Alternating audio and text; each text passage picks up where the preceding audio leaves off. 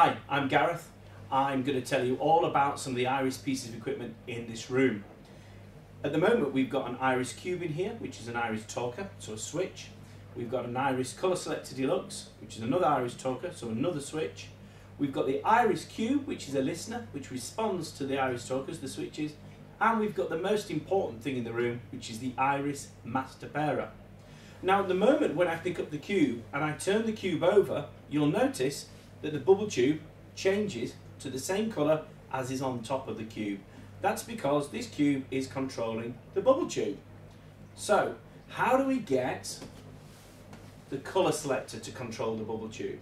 At the moment when we press the switch, nothing happens. The bubble tube doesn't change colour.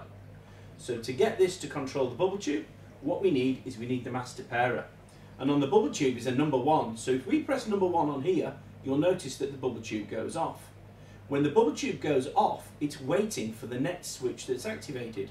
So when the bubble tube goes off, I'm going to press any switch on the colour selector, and then the colour selector will be controlling the bubble tube, not the cube. So press 1, the bubble tube goes off, press any switch on the colour selector, and now when I press a switch on the colour selector, I'm controlling the colour of the bubble tube. Now if you didn't get that, no problems, because now I don't want the colour selector to be controlling the bubble tube. I want the cube to control the bubble tube again. So again, grab your colour selector, press number 1. This time, turn your cube over. So now, whatever colour we've got on the top of the cube, the bubble tube changes to. And that's how to control different pieces of equipment with different IRiS talkers. Easy.